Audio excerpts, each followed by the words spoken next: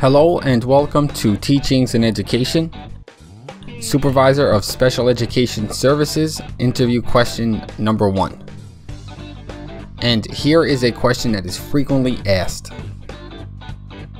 How do you handle a veteran teacher that refuses to follow a student's IEP? Now, there are many acceptable answers to this question, but here are just a few possible responses. First up, understand the teacher's motivation for refusal. Oftentimes, it is a passionate teacher that may have a problem with the student's IEP. Talk with the teacher to find the main reasons why they refuse to follow it. Second, explain the importance of adherence to an IEP. Following an individualized education plan is not a choice for teachers. An IEP is a legal document, and teachers are on the hook for its implementation. Next up, disciplinary action if refusal persists. Refusal of IEP implementation is a serious thing. You will have to discipline the teacher at the very least to protect the school from legal suit being filed against it. And lastly, remove the teacher from the classroom. Never remove the student from the classroom in this situation. The child is not to be removed if the teacher is derelict in their duty, so remove the teacher, not the child. And here's a quick tip to take with you to the interview. Maintain eye contact during the interview. Looking the interview committee in the eye shows confidence.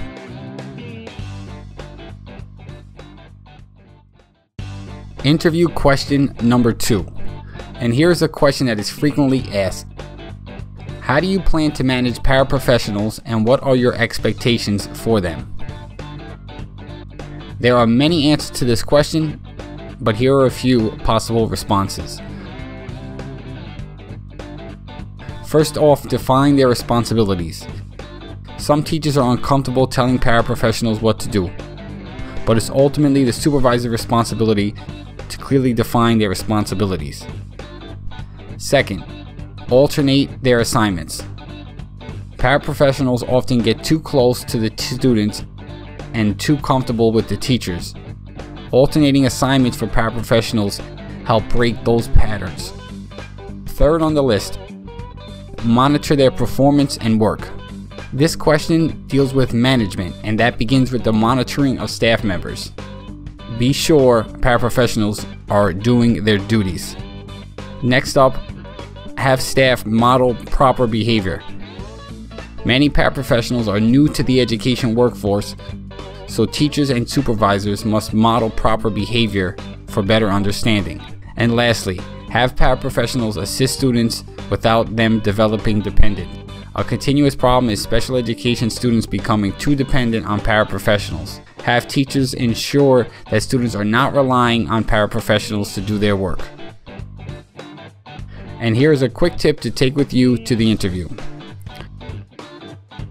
Take a second to think before you respond. Don't just blurt something out because you're afraid you took too long. Interview question number 3. And here's a question that is frequently asked. How do you plan on helping emotionally and behaviorally disturbed students? Now, there are many acceptable answers to this question, but here are just a few possible responses. First off, student wraparound services. Wraparound services are comprised of a number of individuals that specifically care about the student in question with emotional and behavioral disabilities. Teamwork makes a difference. Second, behavior intervention plans. Just as instruction is differentiated for students of all different levels of readiness and abilities, behavior expectations should be differentiated as well. Third on the list, relationship building. Teacher-student relationships is arguably one of the most important factors to student success. Look to help teachers form bonds with their students. Next up, appropriate academic goals for each student. When students are unable to complete work, they often act out. Students will look to avoid work when they are unable to do it. And lastly, Make sure teachers have put clear expectations in place. Do not expect students to already know how to behave. Students must be taught how to behave. They must also know what is acceptable as well. Here is a quick tip to take with you to the interview. Whether you know or you don't know, speak confidently.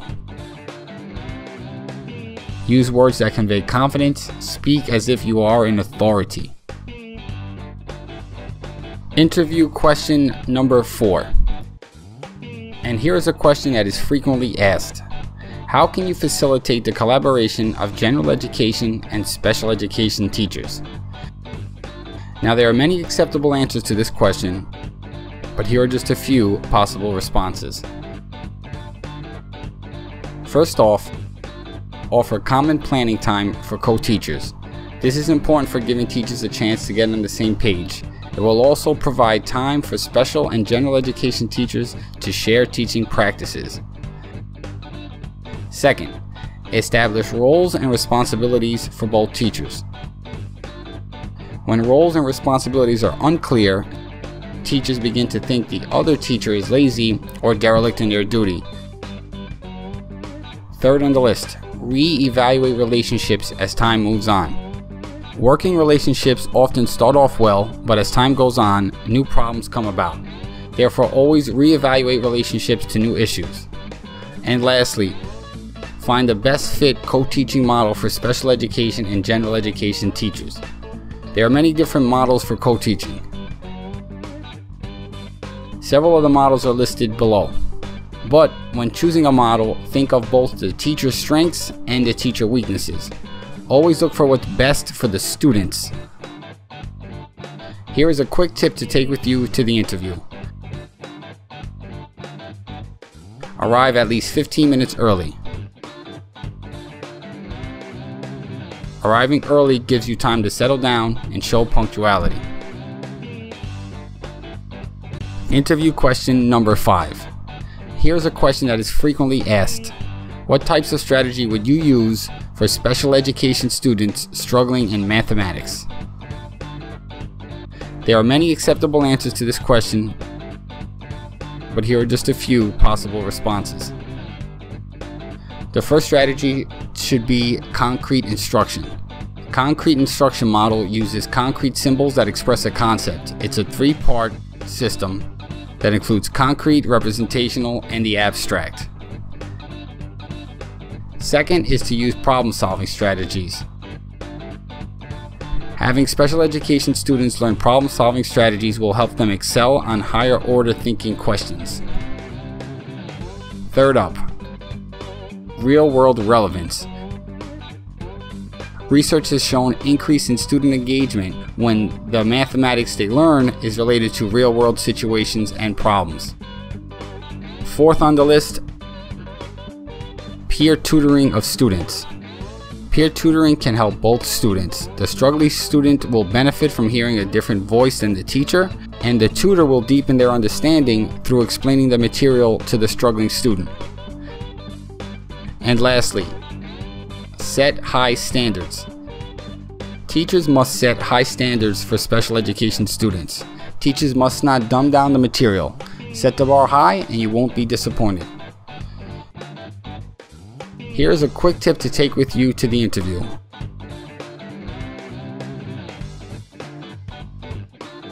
Study, study, study. In fact, take notes on special education content and carry the note card around with you. Right now, I want to say thank you for your time.